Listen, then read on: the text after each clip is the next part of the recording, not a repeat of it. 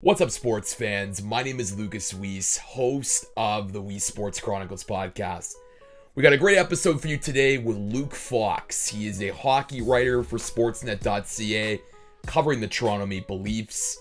In this episode, I chat with Luke about covering the Toronto Maple Leafs, working a locker room, as well as his approach to reporting on the hockey, the NHL, and his sports media career, and how him writing about music and hip-hop allowed him to be a better sports writer, which he is now at Sportsnet.ca. So it's a really fascinating conversation with one of Sportsnet.ca's leading hockey writers. The Weesports Chronicles podcast is available on YouTube, Apple Podcasts, and Spotify. So make sure to like, rate, watch, and subscribe to all three of those channels. Now let's get to today's episode with Luke Fox on the Weesports Chronicles podcast. All right, as I said off the top, I am pleased to be joined by Luke Fox. He is an NHL writer for Sportsnet. You can see a lot of his work on there. He often covers the Toronto Maple Leafs. He's also a freelance music writer, so we'll dig into some of that as well. Luke, thanks so much for taking the time to join me today on the Weesports Chronicles podcast. Yeah, thanks for having me on, Lucas. This is great. Well, Luke, we'll get into your career in just a bit, but obviously as we're recording this, the NHL hasn't determined when the 2021 season will begin. There's talk about January 1st. I'm just sort of curious what you've thought of the offseason thus far, in particular for the Toronto Maple Leafs, who have made a lot of moves since the last time we saw them in Game 5 against the Columbus Blue Jackets. Yeah, I like the fact that Kyle Dubas hasn't been stubborn, that he's been willing to change his approach a little bit. I think he's done some fine work. I think one of the best moves he did was getting out of the gates early and getting a first-round pick for Kasperi Kapanen, who, they obviously decided internally wasn't the best use of cap space, and that if they could get multiple guys, maybe by committee, they could fill in those goals and alter the leadership mix in the dressing room. And you look at teams like the Golden Knights, who had to give away Nate Schmidt for basically nothing, or the Tampa Bay Lightning, who are in a crunch right now and are having a hard time giving away guys off their roster. I think by getting out of the pack early and getting a first rounder for Kapanen kind of allowed Kyle the leeway to do what he did in terms of ravaging the bargain bin basically on the UFA market and filling in the gaps. And he also changed the mix of the blue line and created more competition in the blue line, to the point where a guy like Travis Dermott, who was getting tons of minutes towards the end of the season, is now going to be fighting for a job. And I think that's a good thing. I think he's built up internal competition. And I also think that it kind of allows the team not to let their foot off the gas, which I think happened at various points in the regular season. And there's going to be some pressure to perform right away. A little bit more sandpaper, as they say, with a guy like Simmons, a guy like Zach Bogosian. I think TJ Brody's an upgrade from CC on the right side. So I think he's done some fine work. Absolutely, and you certainly mentioned the blue line, which is certainly upgraded, and it will be interesting to see how that shakes out. But I think you mentioned with the Leafs the sandpaper concept, and I think, depending on who you talk to in Toronto sports media or in hockey media, the whole definition of grit seems to be different, and this whole concept of the Toronto Maple Leafs needing to add more grit and veteran experience. How important will guys like a Wayne Simmons, like you mentioned, like a Joe Thornton, be in that locker room, particularly mixing in with some of the younger stars on the Leafs, like an Austin Matthews or a Mitch Marner? Well, they're important. I mean, he targeted those guys and went out and got them. He tried hard to get Thornton. There were other options for Thornton. He spoke to Wayne Simmons, got permission from Buffalo before free agency even opened. So, it tells you that he wasn't completely satisfied with the leadership mix in that room. And these guys are young. I mean, I think people get on them because it's 4 straight exits from the postseason without winning around. But they're still like either just entering their prime or not even at it. So I think they wanted some older voices, that guys like Patrick Marleau and Ron Hainsey were lost and they weren't really replaced. So what's going to be interesting for me is that dynamic, because you got the young core wearing the letters, Marner, Matthews, and Riley, but then you got this other group that doesn't wear letters officially, but their words are going to carry a lot of weight in Simmons, in Joe Thornton. Jake Muzzin already was that guy, kind of wearing an invisible letter. On paper, I think it should be a good mix, but we'll see. It'll be a bit of an interesting dynamic because, you want the young guys to listen to those guys, but is Joe Thornton going to be able to play, 12, 15 minutes a night, or does his voice carry less weight if he can't keep up? I mean, he's the oldest forward in the NHL. So it's going to be fascinating. And, it's definitely not going to be the same group. I mean, there's some really strong personalities coming in, but they're going to be fun to watch as always. Luke, of course, as I said off the top, we don't really know when the next NHL season is going to begin. There's talk about an all-Canadian division, which I think will be very fascinating if that comes to fruition. But how is your job going to change? I mean, I know you got a bit of a taste with the restart about how your job is so much different than it was to even start 2020. But in the new season, like, do you expect more just Zoom calls? Do you expect to be traveling if it ends up being an all-Canadian division? What are just your thoughts on reporting on the NHL as it begins to restart on a new season? Yeah, it was a bit of an adjustment for sure, reporting in the bubble. I got to go to some games in those empty arenas, which was fantastic, but not even coming within a stone's throw of a player or a coach. So you miss that personal interaction. You get a better feel for the team dynamic, where their mindset's at. You can ask follow-up questions. You can get one-on-ones, quietly in the dressing room. All that's gone. Through the Zoom calls, you're only allowed usually one or two questions, and then they move on. Shifting gears a bit, Luke, I want to talk a bit about your career in sports media and media in general, because I've had several guests on this podcast, and to me, the connective theme is that there's no silver bullet. There's no linear path to get to where you want to get to in sports media. For you, you actually started out in music, so I'm just curious what that was like for you, just wanting to get into that area of journalism. Yeah, my path was anything but linear. Mm-hmm. When I went to the school for journalism in North Bay, I had two co-op placements that I absolutely loved. One was covering junior hockey, the North Bay Centennials at the time. Chris Neal was their big star, so that dates me a little bit. And the other one was kind of a dream internship where I went down to Dallas, where I had an uncle and cousin who lived there. I stayed with them and I shadowed Mike Heika, who covered the Dallas Stars for the Dallas Morning News. And this was 1999, the year they'd go on to win the Stanley Cup. So I followed Heika around and got to go to the games. I remember one of my big thrills was up in the press box. They let me pick the 3 stars one night, which was a great thrill for a young aspiring journalist. And I wrote a few stories. I think one got published, but most, he would just look over and give me tips on.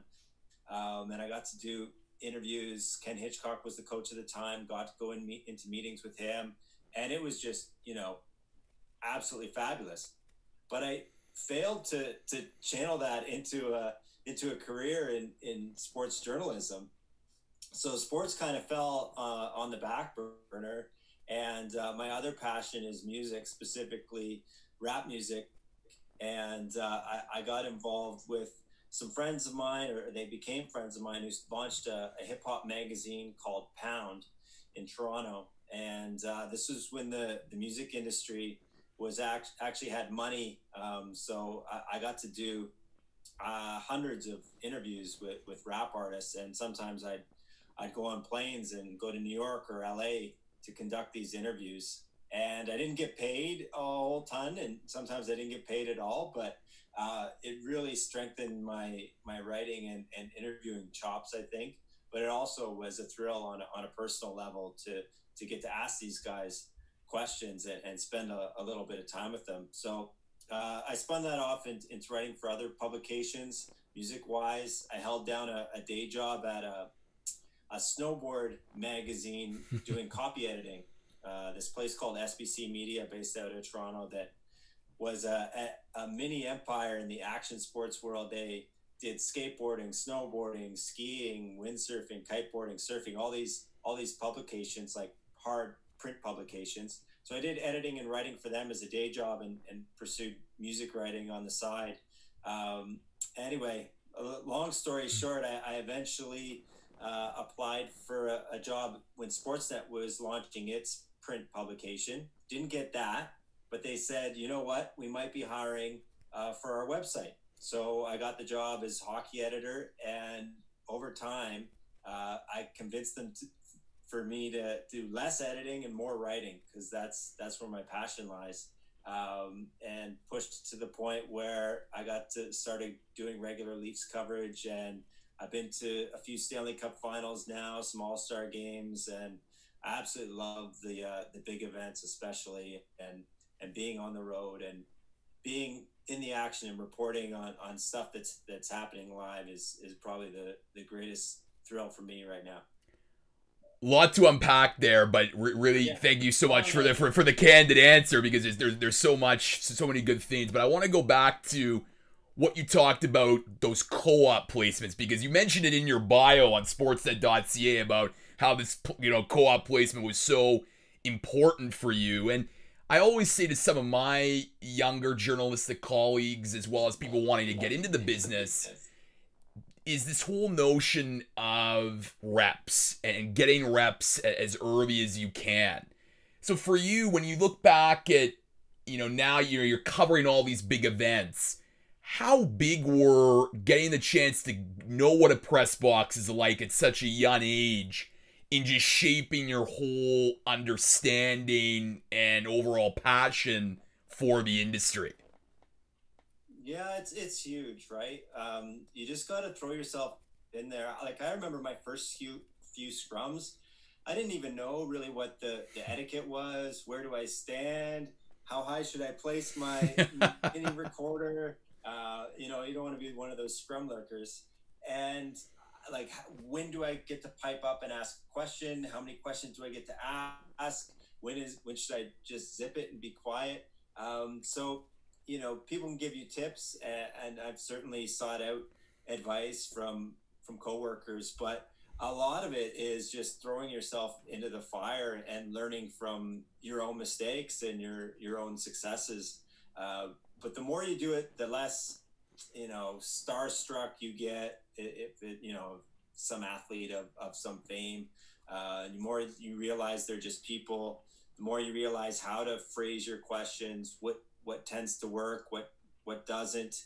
Going in with a plan helps, but so does the freedom to abandon that plan if you stumble upon something more interesting or juicier, and saying, even though I had this follow-up question prepared, I'm going to throw that out the window because Mitch Marner just said something really interesting about this topic, and I want to follow that up.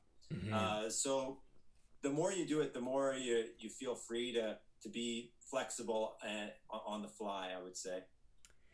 And then you mentioned how you were involved with this music magazine and whatnot, producing content back when magazines were one of the popular methods to produce stellar content. I'm just curious, Luke, for you, what skills or just knowledge did you learn about that startup environment? Because it must have just been an opportunity to just hustling, right? Just constantly on the grind to make sure that not only are you producing content, but people are reading your content. Oh, yeah. I mean, we could spend all day talking about the different things I learned from that. I worked I never had an ownership stake in it, but I worked pretty closely. So I saw the thing through from the, sometimes I'd go on sales meetings with the sales guy and see how they pitch advertisers. I'd, be in meetings where they're dealing with the printer and knowing about how you get the thing from a spreadsheet to getting printed. And I learned about color correction and, line editing and titles and photo selection, like on and on and on. I learned pretty much everything about the business, which is pretty much in a dire way, unfortunately. I kind of wrapped my head around the bigger picture and realized, yes,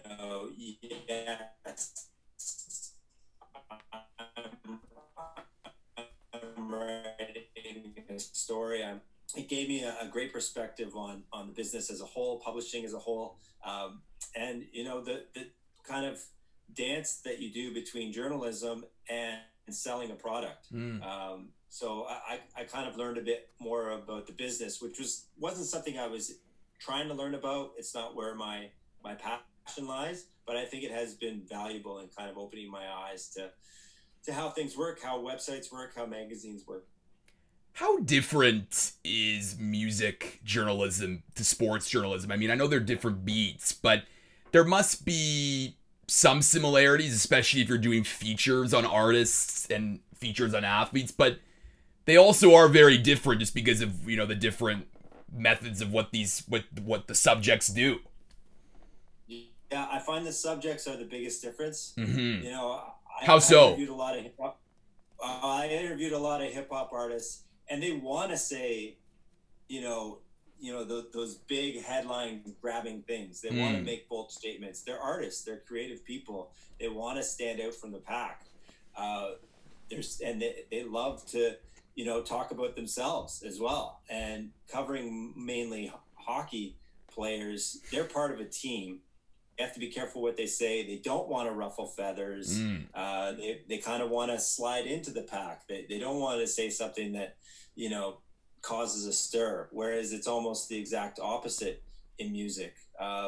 Certainly my most entertaining interviews have been with musicians more than athletes. I'm talking generally. There have been some really fun athlete interviews, but I think they're just a bit more cautious of sticking out, a little bit more media savvy in kind of not a fun way from a reporter's point of view, because they just want to play it safe. They might rely on cliches, and part of that, I think, is just the nature of the job. Hockey players have to talk multiple times a week.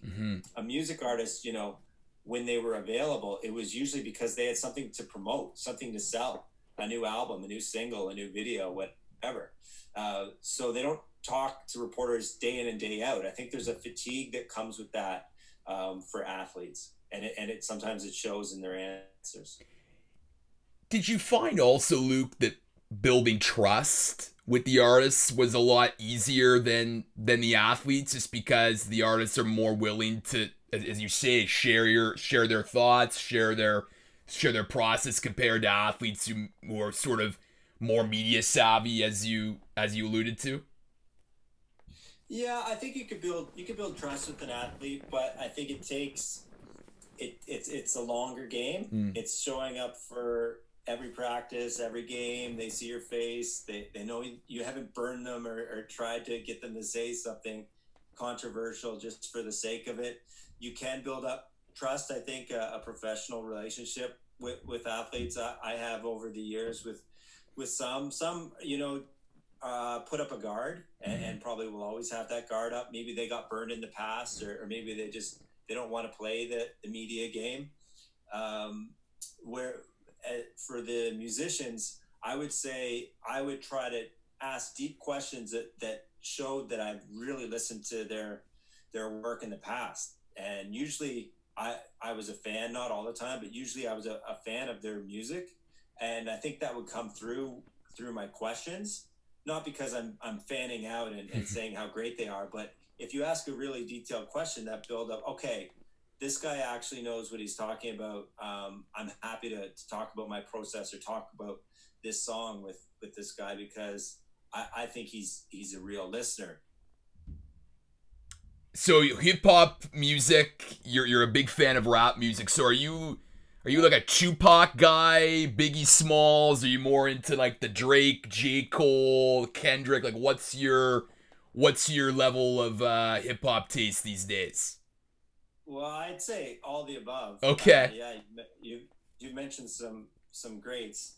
I'm definitely more of the Tupac and Biggie era, but I'm constantly looking for new music. I stay up on new stuff. Lately, like past few months, I've just been listening to a ton of Griselda stuff. Nice. Like Benny the Butcher. So Luke, for you're so you do the music, focus it much on that. You then, as you said, joined Sportsnet in 2011. Sportsnet in 2011, very different than it is in Sportsnet in 2020. And I'm just curious for you, I know that you're more into the writing, but I guess now you're also doing a lot of the multi-platform stuff, like appearing on the radio, like appearing on podcasts. So I guess, have you grown as a journalist since your time starting at Sportsnet in 2011, just in terms of the skills that you have to rely on in your work? Yeah, I'd like to think so. I remember the very first time I got asked to go on the radio. I was a nervous wreck. I was really panicking, and I was like, "Oh no, I don't know if I'm ready for this." Just because it wasn't something I was really pursuing. I never had a dream to be in front of the camera or have my voice on radio. I always kind of just preferred making connections with people and trying to write their stories in hopefully a fun or insightful way. But the nature of the beast is you have to be multi-platform. So I think it's been good for my development to push myself. And now I don't really think twice about it. I'm much more comfortable. I probably do 2 or 3 podcast or radio appearances a week now. So I think they've gotten easier, or maybe I'm just getting more used to it. It's been good for me. And then often I've done a few TV hits here and there as well. And it's kind of, you have to be versatile to survive in this industry. I think, your employer wants people who are willing to appear on multi-platform. And I think it's been good. It's kind of pushed me to do that, because kind of the safe, easy thing for me to do is to sit in front of a laptop and pound out 1,000 words. But, it's forced me to try and improve how to voice my opinion or share some stories, on radio or on podcasts like this. So I think it's been beneficial. How would you say your experience in music journalism helped you become a better sports journalist? I don't know. That's a good question. I don't know if it did. I think maybe coming into it, I'd hear questions people ask sometimes, and they felt like they weren't great questions. Sometimes players get knocked for their answer, but if you step back and you heard the question, maybe the question wasn't good enough. And I think just that the volume of interviews I did, and they were all one-on-one interviews. So you have to come up with all the questions. You're not in a scrum where you're plucking quotes from other people's questions, which is something that just has to happen in sports, because, the game's over and then all the reporters rush into the room and we're all descending on the guy who got the hat trick. So that's just going to happen. So I think just by having conducted so many interviews where I asked all the questions, I got a good sense of what questions lead to usable, good, quotable answers. So that when I'm in the scrum, I really try and think, hey, I'm only going to get 1 or 2 questions. Let's make them count. Maybe I can get a question that yields a good answer that will help the finished product, the story. And sometimes, you swing and you miss. Sometimes you get shot down, or sometimes you get a cliche. But I think all the interviews I did during my my music writing time probably helped me ask better questions when it came time to going in the dressing room. I think that's a really good point, because I think for a lot of young journalists, they're just beginning that process of learning to ask questions. And I think anyone can remember that first time they ask a question in a scrum, and it's like, wow, like that's amazing. But it's all about the reps, and it's all about the growth. And then I think throughout experiences, through more reps, you then begin to develop a process where, sort of like you then know, okay, what are the sorts of questions that are going to yield better responses. And look, sometimes athletes may not want to say much, and that's okay, but at least you know and are aware of your process to know what type of questions will hopefully produce the best answers. And look, it takes time, and I feel like a lot of journalists still are learning to evolve in that light, but it certainly is important to know, especially if you want to succeed in this industry.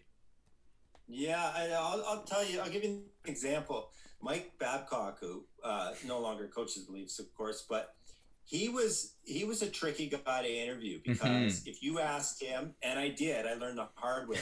If you asked him a yes or no question, sometimes he would just say yes or no, and you couldn't use that. It was unusable, even if it was a fair topic you raised. He answered the question, but the way you phrased it allowed him to get away with just a yes or a no. So, it was kind of a hard lesson to learn at points, because he kind of made you look a little bit foolish, maybe, for how you phrased your question, but he improved you. Like, he kind of sharpened your sword. He made you come with a better phrasing of that question the next time. So, I appreciate that. And then other coaches or players are just easygoing. And you just mention a topic, you mention the power play, and it doesn't matter how you phrase it, they're going to run with it. They're there to help. But, difficult interviews sometimes hurt at the time, or are challenging at the time, but they make you a better interviewer in the future. I've had journalists, Luke, on this podcast who have covered big market teams as well as small market teams. And one of the things they say about covering big market teams is, look, the fan base, it's passionate. It's they want to read your content. But one of the drawbacks is that there's so many journalists covering the team that it may be harder to stand out. Do you sort of get that with covering the Toronto Maple Leafs, a big market in hockey? And how do you sort of stand out given all the reporting and attention that's placed on this hockey team?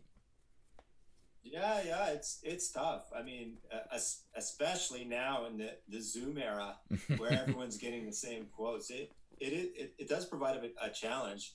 I kind of like that challenge, to be honest. To try and stick out, and not necessarily be better, but be different, or come at it with a different take, or maybe find a different source.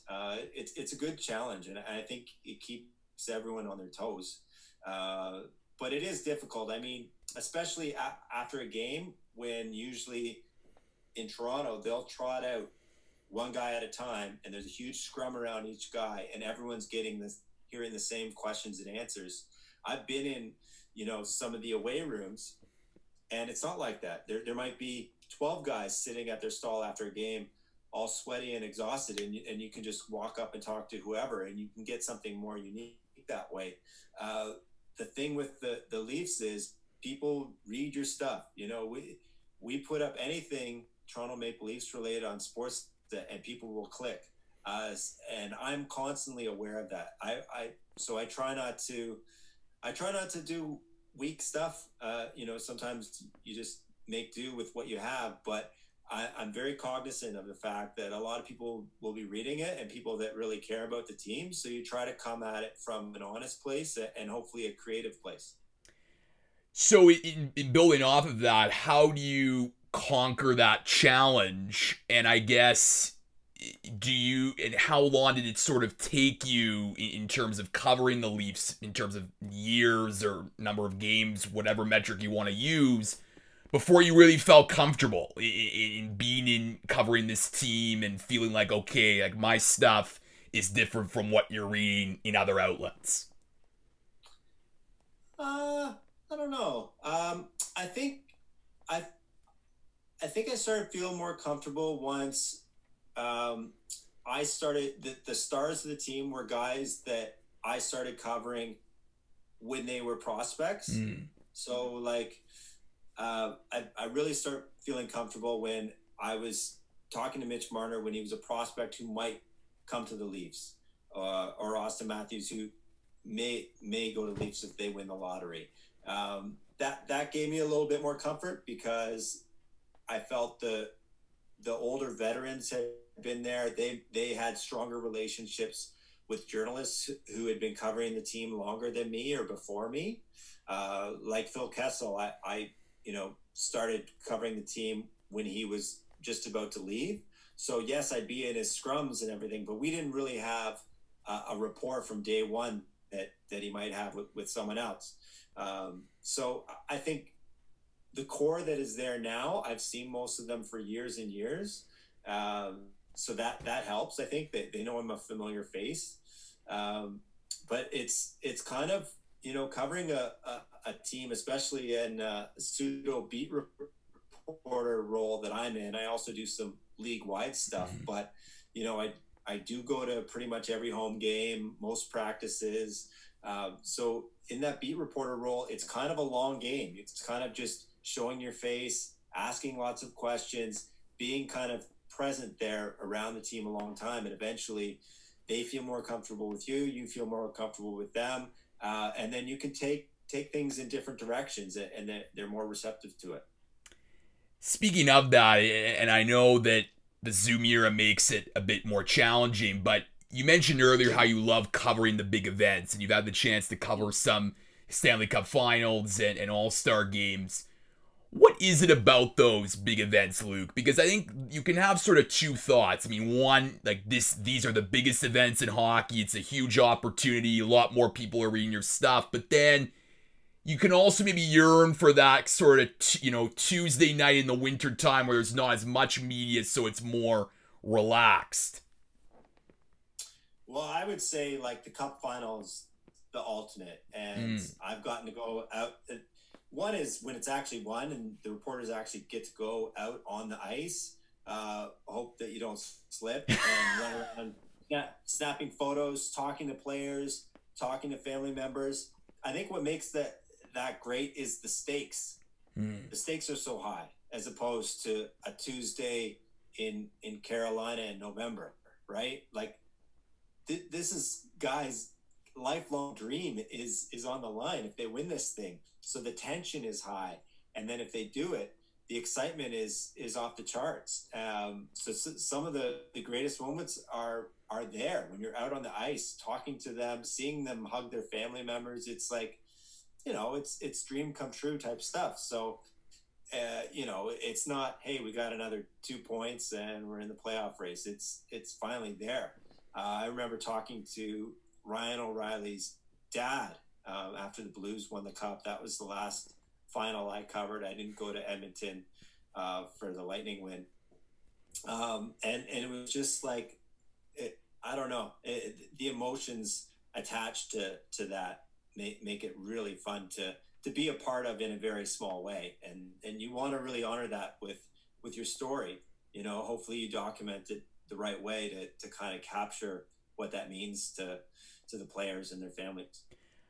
I know as a journalist covering the Cup final, like, look, you don't care who wins, who loses, but given those high stakes, is there a sense of pressure for you to like perform and make sure that, okay, like this is going to be my best work because of the moment that is the Stanley Cup final? Yeah, I think there is a little bit more electricity in the building for the people in the press box too. Yeah, I do think so. I think people try to bring their A game to their coverage when it's a championship. Yeah, I think that's very accurate, and it's fun too. I find it's easier to do the job when the story's like that, when there's something big at stake, as opposed to trying to spin something out of game 43 on the schedule. There's pressure to make it good, but it's almost easier to make it good because you have some excitement around the event as well.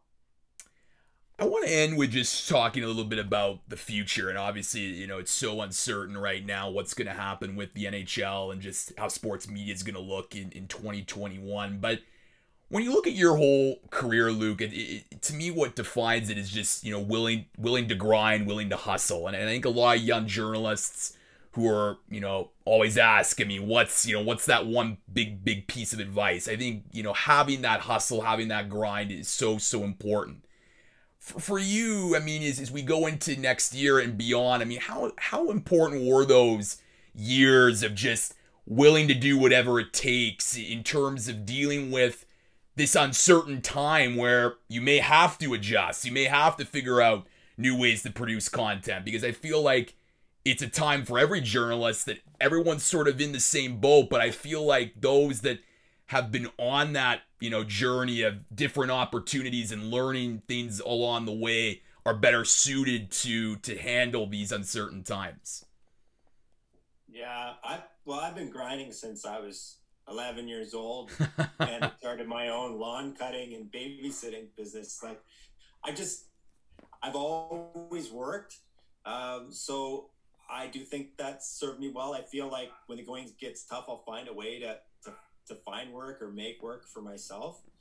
I'll tell you something. So when I started at Sportsnet, I had a day job where basically 9 to 5 ish, I was on the computer writing headlines, editing other people's stories, posting them to the website.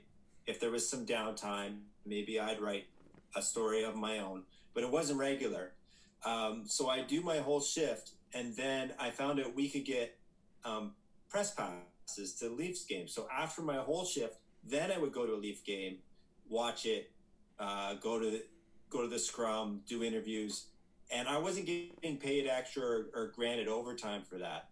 That was me being, I don't want to be at this desk. I want to be in the field. So I'm going to have to put in another 5 hours of work. I'm at a hockey game. It's fun, but it is time away from my family. It is time I'm not, downloading rap music or whatever else I want to do. So you do have to have a little bit of grinded out mentality or perseverance if that's something you want to do. I got a foot in the door. I was lucky enough to get a foot in the door, but I've had to push it, and I'm constantly doing that. My bosses have never said to me, "Hey, Luke, do you want to go to the Stanley Cup final?" I've gone to my bosses and said, "Can I please cover the Stanley Cup final? I'll do this, and this. I'll do 2 things a day, whatever." So you have, for young journalists, I think if this is really what you want to do, you can't be in it just for the money, because there isn't much. You have to do it because it's what you love, and you might have to put in a little extra work or extra effort to make it happen. Last question for you, Luke, and I gotta ask. You ran home from your first sleepover because they didn't show Hockey Night in Canada. Was that the moment where you said to yourself, "I'm going to be in sports journalism"? Tell me that story, because I think the listeners would really appreciate that.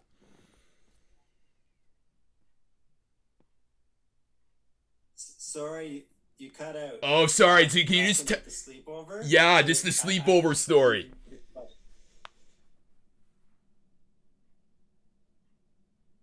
Can you hear me, Luke? Sorry, just the sleepover question. Sorry. You just want me to tell this story? Yeah, just about that story. Okay. It's great. So